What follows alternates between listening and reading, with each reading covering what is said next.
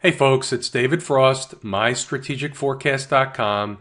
You're looking at a chart of the S&P 500 or SPY. This is the spider chart. It's the daily chart. And if you remember yesterday, I mentioned that if we closed below the low from yesterday, that was going to be a bearish sign. Well, that happened, obviously. We finally had a pickup in volume.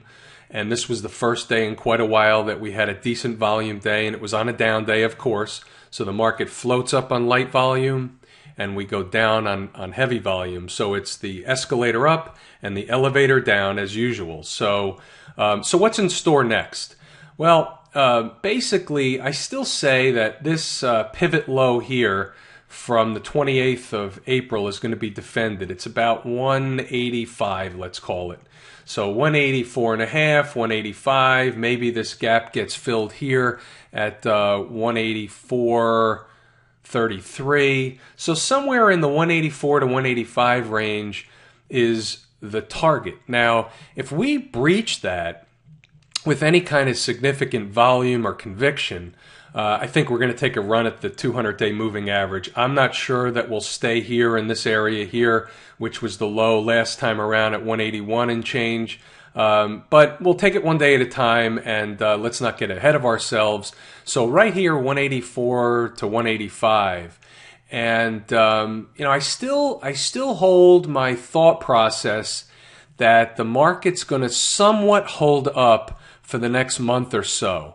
And if that holds true, we're looking at the latter part of June for any kind of significant sell-off. So, we'll know shortly here by, I would say, being that now we're back into a downtrend, I would say by next Tuesday or Wednesday at the latest, we should hit this level down here, 184, 185, unless we reverse up. Don't forget, this week is options expiration. Anything goes tomorrow. I wouldn't even begin to figure out what's going to happen tomorrow.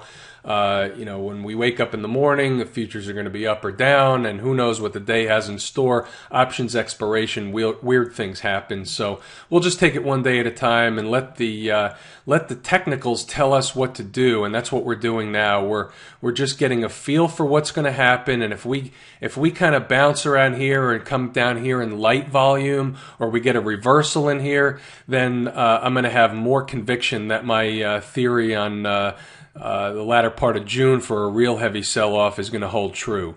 Let's take a look at, I put out a trade alert before for the TLT short, so I just want to take a look at the 10-year bond, or the 10-year interest rate. And what we're looking at here is a real good sell-off in the 10-year. And most interest rates are benchmarked off the 10-year, and the TLT that we went short is actually not in the 10-year. It's actually the 20 or 30-year bond. But I like to look at the 10-year for because most traders trade off the 10-year note. So most interest rates trade together with little divergence. So here we go, the 10-year. Where is the bottom here? And let me go in a little more depth. You can go on the video and see the philosophy and the whole technicals behind the TLT trade. But let's look at interest rates, and I just want to show you something here. On a daily chart, this looks fairly ugly. It looks like it's a falling knife. We don't want to catch a falling knife. And what do we have when we go out a little bit to the weekly chart? Well, we see that we're coming into a 200-period moving average. And where is that? Right now, it's about 240. So whether we go down to 240, 235, in that neighborhood, I'm not sure. But I think that you'll get a bounce along here. I think this will be defended somewhat.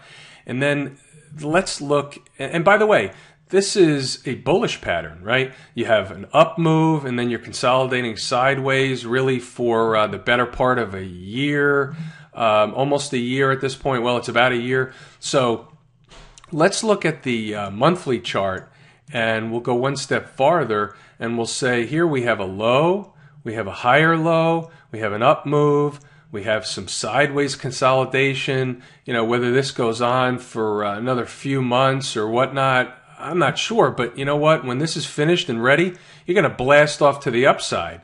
So, these are, I'm not saying we're going to get a blast off to the upside next week. I'm just saying that the market's not as bearish as the media, I guess, would like you to believe in terms of interest rates. So, they've been calling for higher interest rates for a long time, but they're going to come. It's just a matter of time. So anyway, you go look at the video for the TLT trade and you'll see more in depth on that. Right now, let's swing over to the gold market and take a look at no, that's not the gold market. Let's take a look at the GLD.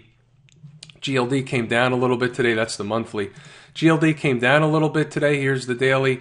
Again, there's nothing good here. Every time it tries to move and have an up move, it gets shot back down. So I'm in the camp that the sell-off that we're going to see in, let's say, latter part of June into July, I think that's going to be essentially everything gets tossed. It's an